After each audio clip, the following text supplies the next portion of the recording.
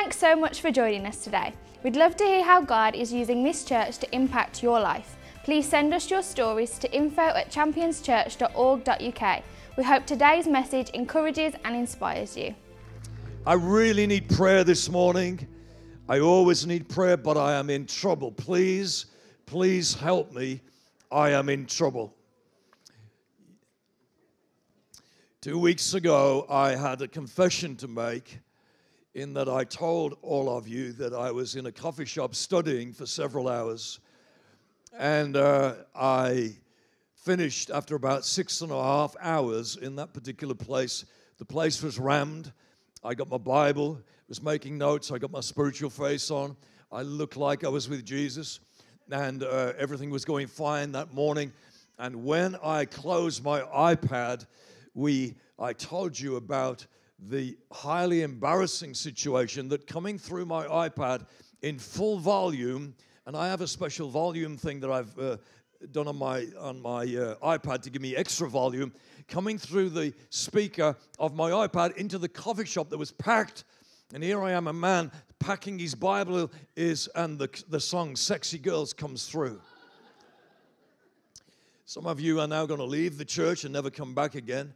We often say you'd rather have a pastor that's real than one that's right all of the time. So I'm just telling you, life happens, but I'm in trouble further from that day. This week I received through the post a £60 parking fine for the time that I was there. And some of you spiritual people right now are going to go, I told you the judgment of God would fall on him for that. I do not need you to say that. We are going to take an offering. 60 quid for studying the Word of God. It cost me £10 an hour. I can hear you saying, serves you right. Serves you right. You wait till something happens to you. I'll come knocking on your door and say, it serves you right. I need your love at this time. I'm in big trouble with my wife. She said, that's a second parking fine you've had. I didn't even contest it. I've just paid it. And said, well, there we go. I'm telling you that because... could you lend me a fiver? All right. Okay. There we go. Well, how exciting is everything. And, with the excitement, the reality is that we all need during this month, and especially these next 10 days, to really focus in, fast, pray. If you've never fasted before, fasting really is, usually speaking in the Bible, giving up food for a spiritual reason. And I'm going to talk to you a little bit about that in the few moments that we have today. But I'd love every one of you to engage with us in that journey. You'll feel better for doing it. You may even feel slimmer for doing it, but that's not the reason. It's not a diet. Fasting is a focus that we take, and we're especially praying for our building and for Month of Mondays and so many other things that are happening around us. School's work is exploding. Can you believe on one lunchtime now in the largest school in this area that Caleb and the team are having 100 children coming into a classroom? It's absolutely rammed. And 3 schools are now opening to us. So we need so much prayer. Prayer says to God, I humble myself before you.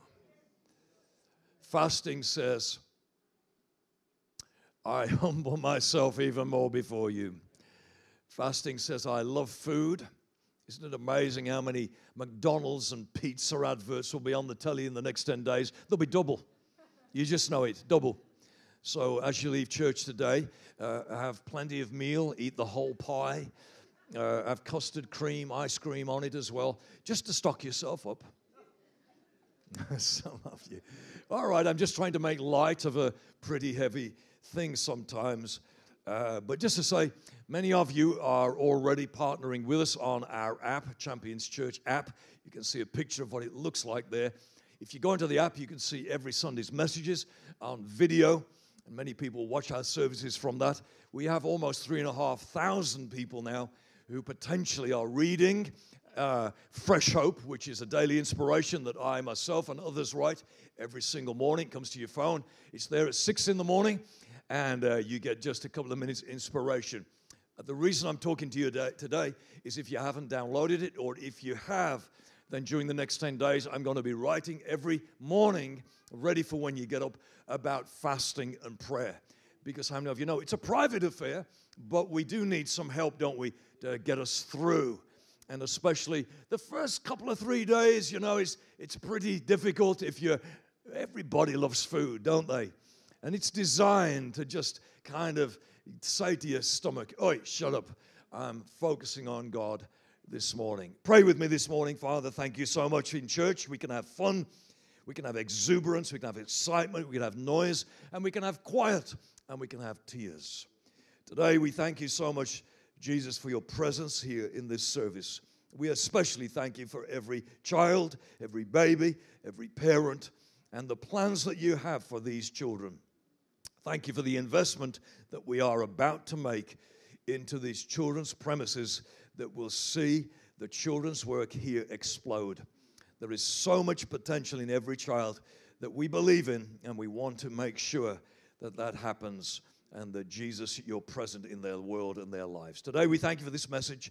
We pray in these next few moments together that you'll challenge us and help us, enrich our lives, and help us today, if we don't already know Jesus personally, that we today will come to know him. In Jesus' name we pray. Amen. Come on, let's give one more shout of praise to God, shall we, this morning? Well, one of the most important questions that a person asks now in the 21st century is, do you have Wi-Fi? Do you have Wi-Fi? The most important question of the century. The second most important question of the century has got to be, do you have the password? Without Wi-Fi, we don't survive anymore. Without it, we tend to skip going to that coffee shop that doesn't have Wi-Fi, and we go to the other one that does. And then if we even if we're asked to go to somebody's house, we ask them, excuse me, when you get there, do you have Wi-Fi? If they don't, we don't go again. We defriend them. At times in our lives with the Wi-Fi stuff, and I want to use that to spiritualize something here this morning. That's the way Jesus spoke. He took something familiar and spoke about something unfamiliar, normally spiritually unfamiliar. And so with the Wi-Fi, there will be for all of us that dreaded moment when our life comes almost, we feel, to an end. And that is when the Wi-Fi signal goes down. The end of the world. It's gone. Everything stops. But you know by now what to do. You leave the room and you go for this button here, reset. Reset is one of the most important things of the 21st century with modern technology. However, with our lives, we don't know how to reset. So we complain every day about our lives are cluttered with stuff and how we don't seem to be able to see clearly. And we moan and groan about family, husband, wife, spouse, whoever, and my job and everything. Friends, can I just ask you this morning, learn to reset your life. Now, reset is pretty simple when you know how. Prayer and fasting is a spiritual reset button. And you need to go there. That's why Jesus himself modeled a life of prayer and fasting. Prayer and fasting helps you to clear the spiritual airwaves that have got clogged up with too much stuff. You know, you've been having arguments of late and you can't see clearly, and your marriage is on the rocks and your kids are like demon-possessed, and everything about your life it just seems as if it's a fog. The channels that you want to tune into in your brain, you can't seem to get there. You can't see clearly. So it's simple. You ready? You need to press reset. Reset is that moment when your life is cleared of all the junk, all the backlog of everything that you've been doing, and all those conversations that you've been having and you want to clear them, God designed prayer and fasting to enable us spiritually to get clear. I'm going to give you 3 things that I believe that you'll relate to, because prayer and fasting is a restorer of settings. It clears stuff. It helps you to retune, redefine your life. Some of you have not stopped for ages. You're on the run all the time. Run, run, run. Work, home, eat, gym, bed, wife, breakfast, kids, job, help, can't pay bill, merry-go-round of life. You don't know how to stop. Today, join us as a church family as we, each of us, both privately and corporately, press the button to say, now this is what's going to happen. It's 3 things. You'll recognize these from pressing reset on your Wi-Fi. I almost said press reset on your wife then, but similar spelling. On the Wi-Fi. How many of you would like to press oh, no, okay. Yeah, okay. It's over there. I'm in enough trouble from the first service, so I'll just do that this morning. All right. Here we go. Things happen faster when you fast. Apart from eating. Fasting is the slowest thing ever, isn't it? Yeah, those burgers just look juicier, and that pizza look cheesier, and everything. I mean, you're walking past the neighbor's garden as you're taking the dog for a walk, and not only the dog wants the bread off the lawn, you want to get down on your hands and knees and eat that bread. It looks so appetizing. Stuff you chuck away, you want to go through the bins and go, oh, I just want to lick that paper. Give me a Cadbury's cellophane wrapper to chew on. Anything will do. That's part of it. But when you fast, when you give it up, things happen faster when you fast. They may not happen when you fast, but they'll certainly happen as a result of fasting. The second thing is things become clearer when you fast. The airways get clearer. You start to go, wow, this is amazing. We've had people and we've done corporate 21-day fasts without any food, just water.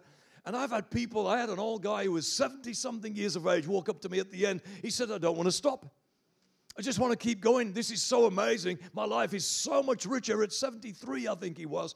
And he just said, I just want to. Now, he died through malnutrition, but no, he didn't. He did decide to eat again. Yeah, he's a very thin man. He's a very thin man. Okay. And the third thing is, breakthroughs happen when you fast. Some of you are going, I can't seem to get this sorted. Breakthroughs happen when you fast. You've been praying and thinking and planning and scheming. House won't sell. You can't find a wife. Or, all right, I'm trying to have a bit of fun as well. Make it lighthearted as well as everything else. You say, that wasn't lighthearted. I am looking for a wife. Good, well, you'll probably find her here. Yes, okay, come again. But the truth is, breakthroughs happen when you fast. Things happen when you pray. Things don't happen when you don't pray. So join us. 7 in the morning is tomorrow's schedule for everybody. And are we in the cabin in the morning, or are we in the cabin? It may be there in the morning, but it may have been moved overnight. It may be there. We don't know. It's definitely moving in the next few days. So, fasting, here's another couple of things, sensitizes your ears. I haven't been out to hear, I haven't heard from God. He's speaking, but it sensitizes your ears. Second thing about that, fasting, I'm sure there's a word I wrote down somewhere. Fasting, that's the one, tenderizes your heart. How many of you have got a shriveled up heart? You're annoying. You're kind of the way that you talk to people. You just, push them to one side. Your heart's got shriveled. Somebody in the queue for your shopping at Aldi is just a bit slower because they're elderly or disabled, and you kind of breathe in fire down there next to them. Hurry up, you stupid person. That's a sign of a shriveled heart. We need to get back to loving people, opening the door for people, and being nice to our wives. Gillian told me to say that. Yeah. All right. Brilliant. Well, part of my role here is to cast vision. Say vision. I'm here to teach the Word of God. I'm here to pray. And I'm here to cast vision. The casting of vision is very important. And vision takes time. And part of fasting should be, if you want vision, stop watching the television. It will help your vision.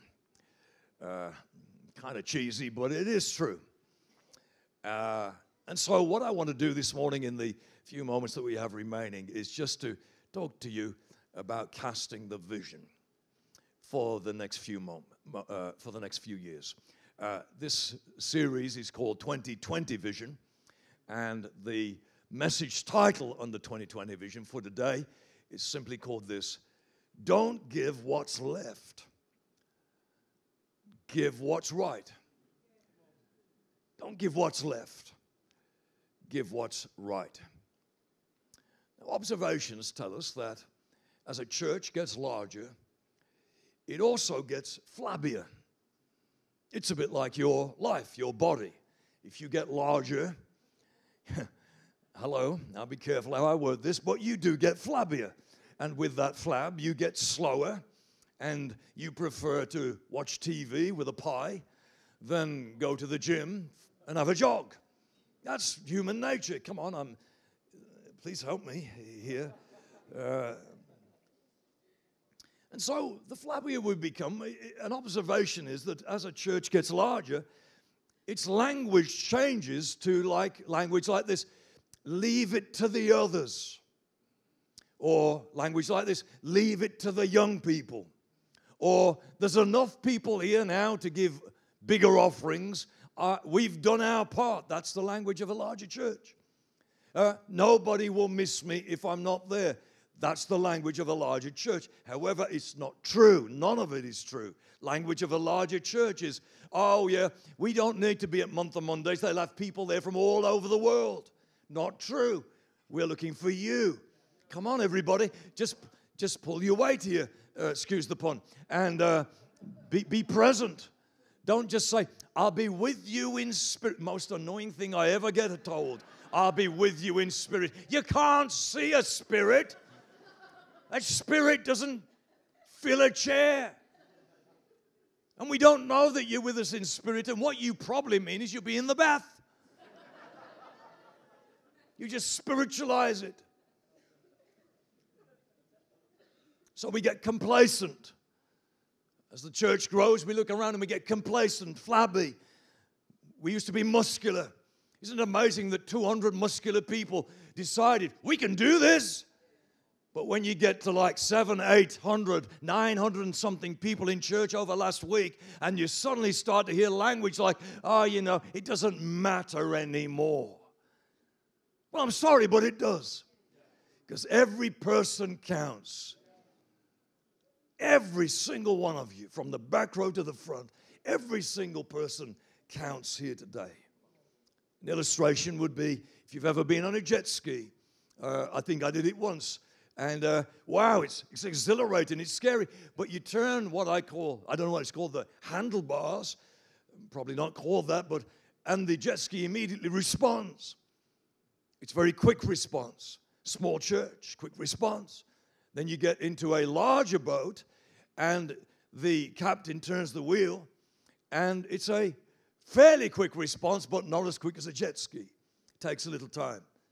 The captain of an ocean-going liner was asked, how long does it take to steer this and change the direction of this incredible boat? He said 2 miles. You see, casting vision has to be early enough so that you can navigate the course. Do you know what this incredible £1 million building for the kids is going to do to this church? It's going to create more trouble. Because it's going to double the kids. You do know that. 130 kids is going to be 250 kids soon. It's going to create more trouble. You're going to start complaining, I can't get in the foyer. I've waited in the coffee shop line for over an hour this morning, and I still came out with water. You can't, it's going to create more problems. So if I'm going to cast vision, I'm not going to go, we'll wait now till 2020, and then we'll try and steer the ship. It'd be too late. You'll have stopped coming long before then because you go, it's too full, can't get in the foyer, I don't like it, it's too full. Now listen, so what we do is we cast vision now so as that come 2020, and in 2020, we want to build that to complete the building so that we have this incredible foyer, incredible large coffee shop where you can actually sit down and have a cup of coffee and even have your lunch after service, and we can have all those things, and even, you know, you can sit on the balcony out there with the umbrellas and, you know, overlook the beaches of Netherton. All right, come in, you bathers. All right, canals. All right. So we cast the vision now, but it takes time. You say, why don't you just stop here now? We're just 14, 15 days away from the contractors coming onto site. They're going to make a mess because it's too late then. We need to start now. So I want to read to you a passage from the Old Testament. And here's my heading for the next few moments. Don't give what's left, give what's right. I wanted to ask you today with myself to realign, readjust, reset your life to this, the Word of God. Because you know something? As life progresses, we can get so far from that we forget the goodness of God. We forget what it's like to have faith. And we start looking to everything else. You know, I think God hasn't turned up, so I'll have a lottery ticket. Well, let me get back to the God of the Bible. So I'm going to the book of Malachi, and those of you who are Bible scholars will immediately say, we know where he's going. It's going to be about tithing. Caught you out there. It isn't. Not mentioned. Malachi chapter 1, verse 6. This is what it says. A son honors his father, a slave his master. If I am a father, says God, where is the honor due to me? If I am a master, where's the respect due to me, says the Lord Almighty?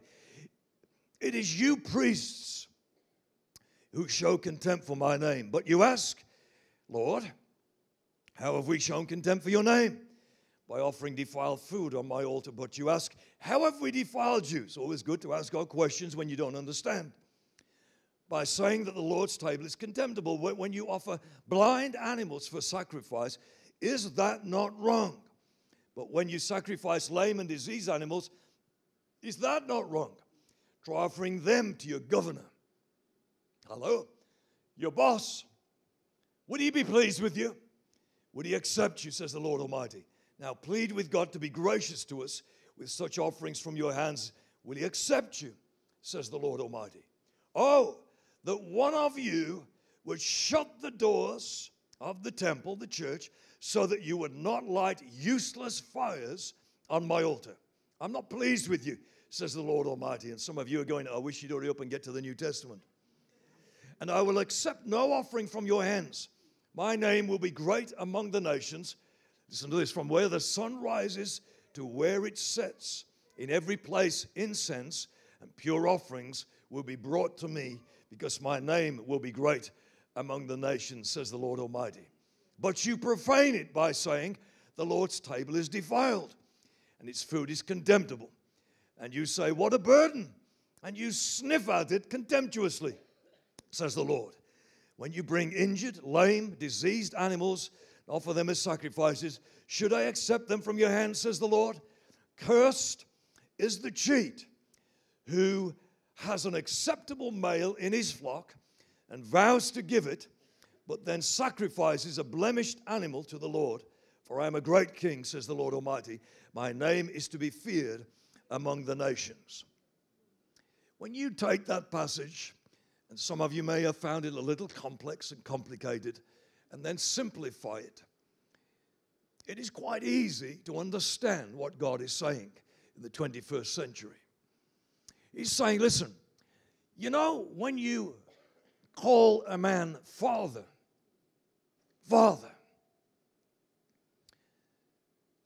in a natural, good, healthy relationship, have a guess what? When you call a man father, there is honor. there, isn't there? Honors his father. And then when you call a man Lord or Master, in a normal, healthy relationship, there is respect. So with a father, there's honor, and with a boss, there's respect. God said, you understand that? And they go, yeah, that's great, God. We know all about that. Then God said, so how come if I'm your Lord, Master, King, Savior, Creator of the universe, how come when it comes to me, you fob me off with anything but the best? You give me everything that's left, and you never give me everything that's right. Now, in everyday modern English, we could say, and God said, where's the respect due to my name? Think about this for a minute. For those of you who rent a flat, an apartment, council house, what if tomorrow you go to your rental office, or you call them, and you say, by the way, as of now, I have decided I'm only paying 20% of the rent. God said, see what they say? They go, yeah, brilliant. Not a problem at all. Yeah, we'll pay the 80% for you. Not a problem. God said, you know, when you come to bring offerings to me, you've got beautiful lambs, GT version, spring wool, shampooed, horns work. Oh, that's a ram, sorry. Everything looking pristine, and you've got them put away somewhere. And when I ask you for a sacrifice, you say, God, I hope you don't see them. And you bring this mangy lamb with 3 legs, half his ear chewed off, blind, and you bring him and say, God, here you are. And God says, don't you think I see? You fob me off with what's left when I ask you to bring what's right. And God says, try doing that to the rent office tomorrow. I tell you what, go to Aldi after this service. Yeah, I often see you in there. I even see people from our church who didn't come to the service, and they go, whoa. I go, hallelujah.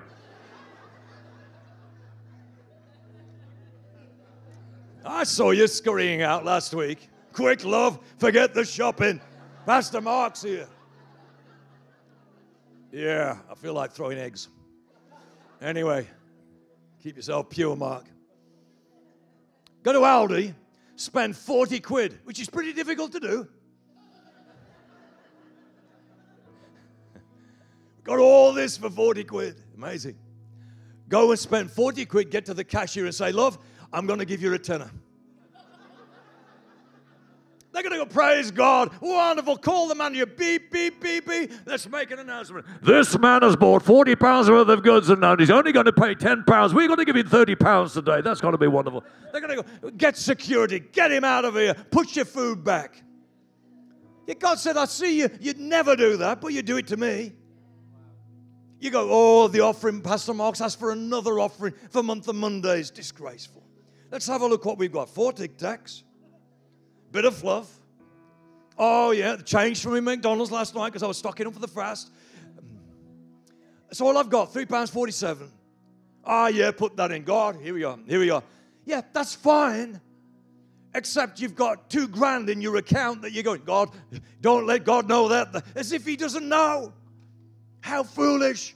You say, I'm going to protect my own account. I'm going to say, here I am, I'm going to give you everything. No, everything you've got in your pocket. Now, you wouldn't do it with Aldi, but the God of the universe who made you, gives you the breath to breathe. He made this universe, gives you life in your body. You do it with him. And God says, cursed is the cheat who has better things to bring, but when he comes to me, instead of giving me what's right, he gives what's left. You say, but we were always taught that. Well, I'm unteaching you. Unteaching today. Because right now, friends, God is calling this church. His blessing is upon it. But let's make sure we don't lose it because we just become like everybody else that says, oh, we just palm God off with anything you want. Yeah, try telling that to your mortgage bank. Not paying the mortgage anymore. Unless there's a really good reason, of course. And then you go, And they go, yeah, brilliant, no problem. Isn't it amazing how we can hoodwink God and go, are you pleased with me, Lord? And he goes, curses the cheat who has a better offering to bring and you don't bring it. We get sly with God as if he can't see it. So today, friends, I'm calling us as we get into this on the eve of our fast, that we realign, that we reset our lives to the Word of God and say, God, I'm making you Lord. Making you Lord of my life. We were with Pastor Dave Carr last weekend. Many of you, Mankind event. Dave was there, longtime friend. Just been awarded an OBE, been to see the Queen. Had lunch with the Pope. Some of you won't like that because you go, oh, it's Catholic, we don't want to do it. No, hey, come on. Sat on the platform with cardinals and bishops by invitation, 100,000 people in the crowd, and a cardinal came over to the Pope and whispered to him, and Dave was there, and said, where shall we put the Virgin Mary on the platform? And the Pope said, nowhere. He said, excuse me, Pope? Where shall we put the Virgin Mary on the platform for this special gathering? He said, did you not hear me? Nowhere. Jesus is Lord. The Pope. Jesus is Lord. Everybody on your feet today. Jesus is Lord. You know, we sing, Jesus is Lord, and we raise our hands, Jesus is Lord, and, you know, I surrender all. And then, really, God said, you disrespect. Listen, the best way of doing this is don't call him Father, don't call him Lord, walk away if you're not going to be serious about this. And friends, I love fun. I know how to have fun, not enough. And we can laugh, and we have laughed. And there'll be times of fun, and there'll be times of seriousness. In the first service, a lady brought somebody who's in our church. A lady brought a friend for the first time to the first service, and she said, this is Pastor Mark. He's not normally like this. Meaning, he doesn't normally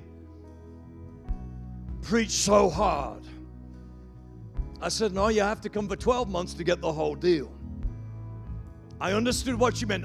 She was trying to say, don't be scared by him today. That's okay. But I tell you this, I'm so serious about this. Some of you have heard my story, and I want to say this to qualify as we close. This is not about equal giving. A woman in the Bible gave 2 pennies, and Jesus said she gave more than everybody. And yet a millionaire who gives 2 pennies, God said that's a disgrace. You see, some of you here could invest into the next building because that one is sorted. And you go, nah, can't do it. You know, I've got to hang on to it. So I gave my life savings in my 20s. I cleared everything out. And I'm sitting in a service, and there's 2 pounds burning a hole in my pocket. And the Holy Spirit says to me, I want the 2. I said, Lord, you've had everything. I even tried to give away my car. Nobody would even take it. It was so bad. You've got absolutely everything. And when I said everything, I meant everything. I had no money to my name, nothing, no earnings, no salaries, no pensions. I had 0. I was right down to the last 2 quid and a few fumes in my petrol tank in a car that I tried to give away because I wanted to surrender everything. And God said, I want you to give the 2. And I'm arguing with God as if to say, you don't understand. Creator of the universe, you don't understand. If I give the 2, how am I going to survive? As if he didn't know. Pastor Gillian, when she spoke, said, there's a problem, but God's always got an answer. You know, what I didn't know is there was checks being written 200 miles away to come to my bank account, and every single day that week, God has already got the answer. All I needed to do was release what was in there, and the offering came around. This is to show you that it's not the power of the amount, the power is in the obedience. So I grabbed that 2 quid, and as the offering bucket, basket, whatever it was, bag came around, I literally went like this. Well, there you go. There you go. I got one on me.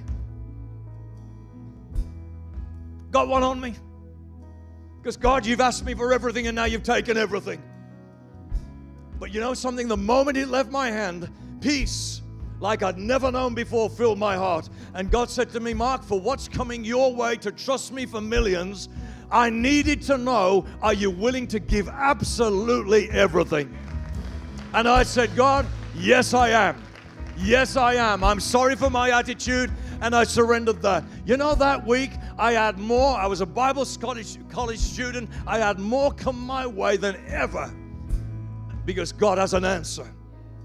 Now, I'm going to ask you this question. Do you take God seriously? Or do you say, Lord, Father, I need. But when he says to you, okay, so if I'm your father and if I'm your master, where's the respect due to my name?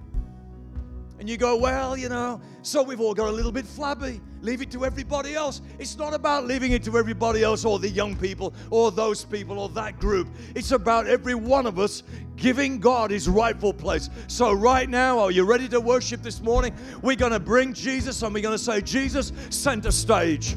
Nobody else. Jesus is Lord. Jesus is Lord. Come on, let's say it in this service. Jesus is Lord. In the name of Jesus. Come on, let's start to worship right now. Let's sing about him. Let's make that decision. Let's reset our spiritual buttons today. Let's grab a hold of Jesus. Make him our Father, our boss, our master in Jesus' name right now. Woo! Thanks for listening to this week's message from Champions Church. We hope you'll stay connected by following us online. You can find us on Instagram, Twitter and Facebook.